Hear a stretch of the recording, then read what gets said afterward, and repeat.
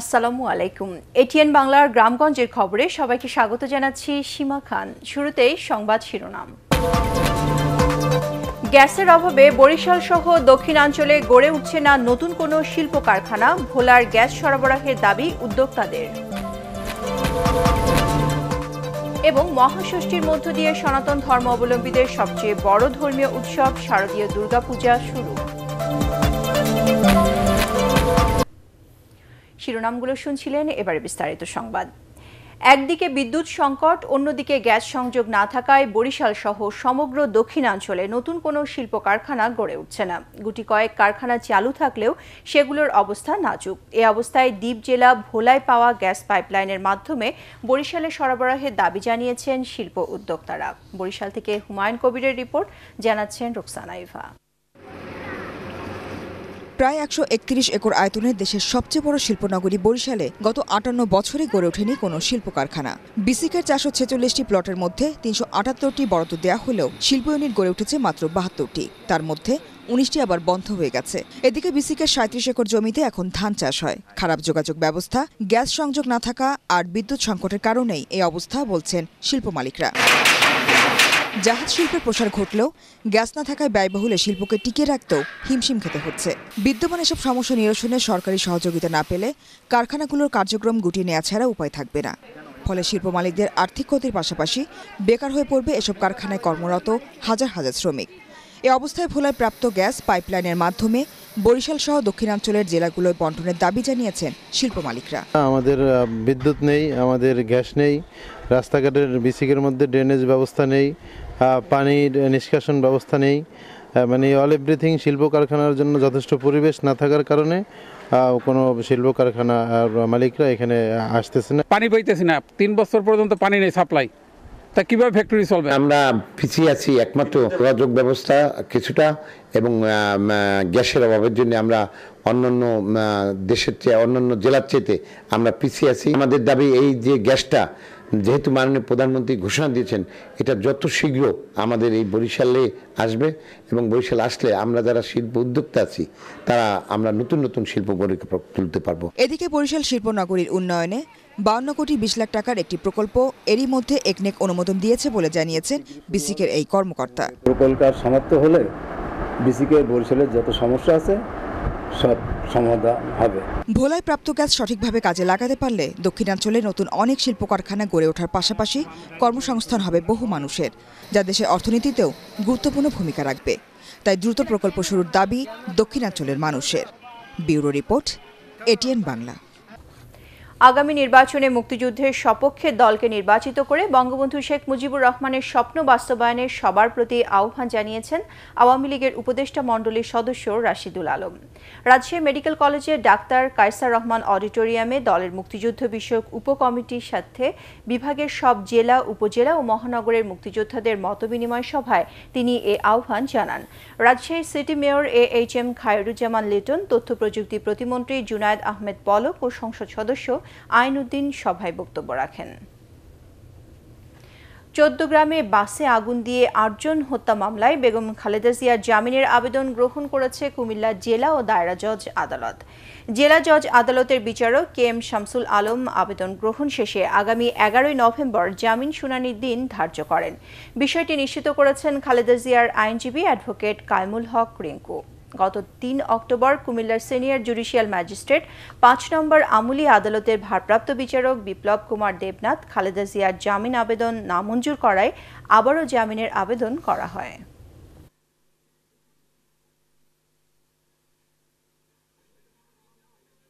২১শে August grenade হামলা মামলার রায়ে বিএনপির ভারপ্রাপ্ত চেয়ারম্যান তারেক রহমানকে সাজা দেওয়ার প্রতিবাদে দেশের বিভিন্ন স্থানে বিক্ষোভ করেছে স্বেচ্ছাসেবক দল।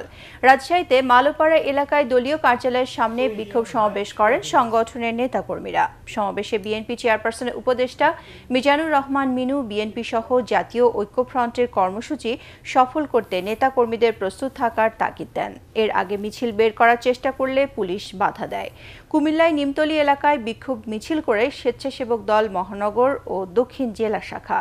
মিছিলটি সেখান থেকে মহিলা কলেজ সড়কে যাবার পথে পুলিশ বাধা দেয়। এ সময় শান্তিপূর্ণভাবেই কর্মসূচি সমাপ্ত করেন মিছিলকারীরা। নাটোরের দীঘাপতিয়া এলাকা থেকে মিছিল বের করা হয়। জেলা স্বেচ্ছাসেবক দলের সাধারণ সম্পাদক রাসেল আহমেদ রনি সহ অন্যান্য নেতাকর্মীরা মিছিলে অংশ নেন। লক্ষ্মীপুরে জেলা স্বেচ্ছাসেবক দলের মিছিলটি শহরের চকবাজার থেকে শুরু হয়ে বিভিন্ন সড়ক প্রদক্ষিণ করে দক্ষিণ তেমুহুনি গিয়ে শেষ হয়।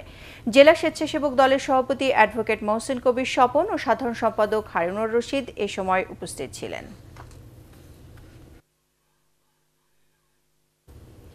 নাব্যতা কমে যাওয়ায় মৌলভীবাজারের বরাক নদী দখল করে ঘরবাড়ি গড়ে তুলেছেন প্রভাবশালীরা।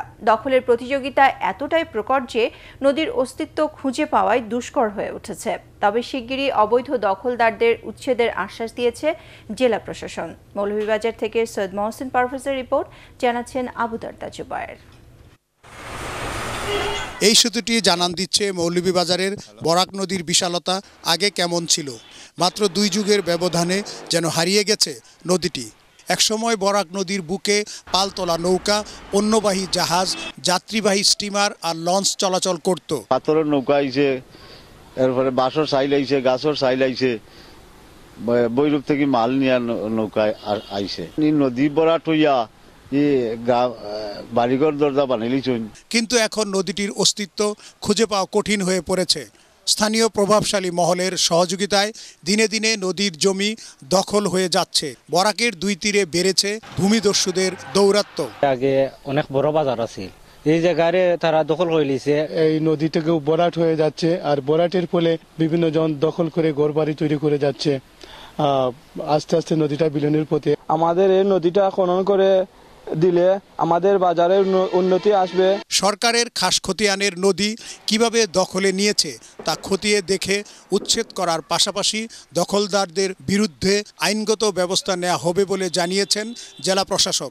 স্থাপনা করেছে, এটা আমরা বিষয়টা যারা অবগত হলাম, এটা আমরা খোঁজ নিয়ে পরবর্তীতে যদি অবৈধভাবে কেউ দখলে থাকে তাদের বিরুদ্ধে আমরা আইনানুগ ব্যবস্থা নেব। বরাক নদীকে ঘিরেই একসময়ে গড়ে উঠেছিল সরকার বাজার ও শেরপুর নদী বন্দর, কিন্তু এখন আর সে অবস্থা নেই।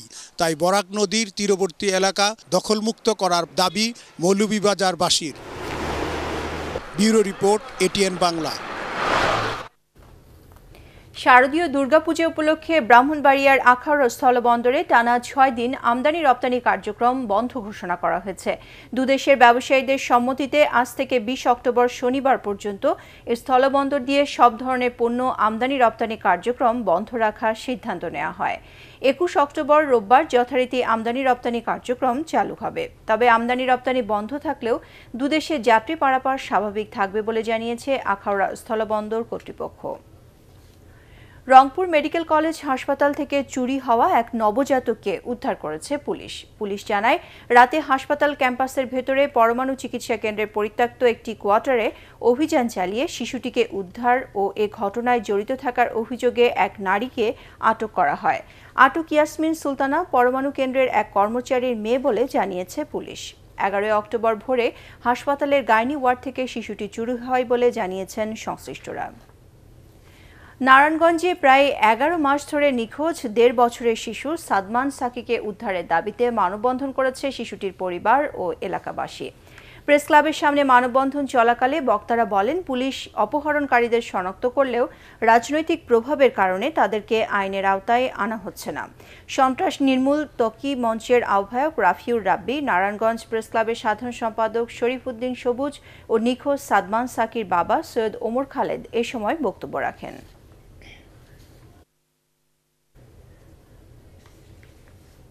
2017 সালের 1 ডিসেম্বর শহরের দেওভোগ এলাকায় নিজ বাড়ির গেটের সামনে থেকে নিখোঁজ হয় সাদমান সাকি। মহাষষ্ঠীর মধ্য দিয়ে শুরু হলো সনাতন ধর্ম অবলম্বীদের সবচেয়ে বড় ধর্মীয় উৎসব শারদীয় দুর্গাপূজা। এ উপলক্ষে মণ্ডপে মণ্ডপে ঢাক, কাঁসার ধ্বনি ও পুরোহিতের মন্ত্রপাঠের মাধ্যমে চলছে নানা কর্মযজ্ঞ। খুলনা মহানগরীতে এবার 123টি মন্দিরে পূজা অনুষ্ঠিত হচ্ছে। এছাড়া জেলার 9টি উপজেলায় 850টি পূজা মণ্ডপে পূজার আয়োজন করা হয়েছে। এ উপলক্ষে প্রতিটি মন্দির ও মণ্ডপে নেওয়া হয়েছে ব্যাপক নিরাপত্তা ব্যবস্থা। বরিশালে ষষ্ঠী পূজার মধ্য দিয়ে শুরু হয় শারদীয় দুর্গা উৎসব। বরিশালে এবার 601টি মণ্ডপে পূজা অনুষ্ঠিত হচ্ছে। এ উপলক্ষে মণ্ডপগুলোকে সাজানো হয়েছে বর্ণিল সাজে। শেরপুরে শারদীয় দুর্গা উৎসব উপলক্ষে আগমনী শোভাযাত্রা শুরু হয়েছে। শহরের গোপালজিউর মন্দির চত্বর থেকে শুরু হওয়া শোভাযাত্রায় অন্যান্যের মধ্যে অংশ নেন জাতীয় সংসদের হুইপ আতিউর রহমান আতিক। পরে দুস্থ ও অসহায়দের মধ্যে খাদ্যদ্রব্য ও বস্ত্র বিতরণ করা হয়। ঘট স্থাপন ও ষষ্ঠী পূজার মধ্য দিয়ে জামালপুরে শুরু হয়েছে শারদীয় দুর্গাপূজার আনুষ্ঠানিকতা। এবার জামালপুর জেলায় 217টি পূজা মণ্ডপে দুর্গাপূজা অনুষ্ঠিত হচ্ছে। এ উপলক্ষে বিভিন্ন মণ্ডপ সাজানো হচ্ছে বর্ণিল সাজে। নাটোরে বিভিন্ন মণ্ডপে সকাল থেকে ষষ্ঠী পূজা শুরু করেন পুরোহিতরা। এ সময় ঢাক আর কাঁসার বাদ্যে মুখর হয়ে ওঠে মণ্ডপগুলো। নাটোর জেলায় এবার 371টি মণ্ডপে দুর্গাপূজা অনুষ্ঠিত হচ্ছে।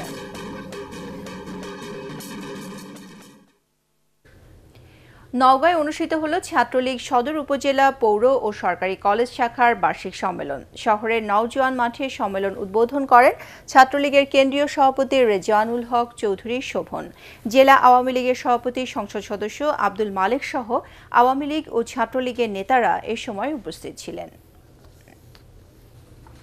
হাত ধোবো নিয়মিত, থাকবো সবাই স্বাস্থ্যসম্মত ও টেকসই উন্নয়ন, স্বাস্থ্যসম্মত স্যানিটেশন এই প্রতিপাদ্য নিয়ে সারা দেশে উদযাপন করা হচ্ছে বিশ্ব হাত ধোয়া দিবস ও জাতীয় স্যানিটেশন মাস।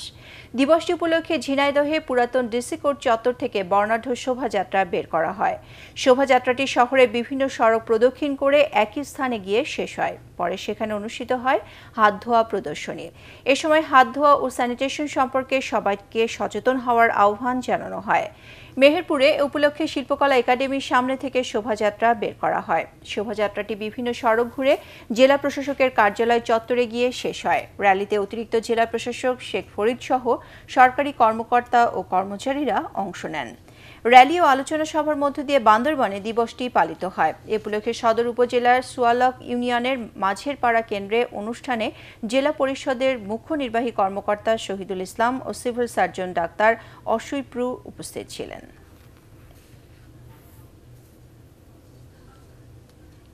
পরবর্তী সংবাদ দেখার আমন্ত্রণ জানিয়ে এখনকার মতো শেষ করছি। দর্শক, এটিএন বাংলার সংবাদ ইউটিউবে দেখতে ব্রাউজ করুন www.youtube.com/ATNTubeNews। সাবস্ক্রাইব করে এটিএন বাংলার সাথে থাকুন।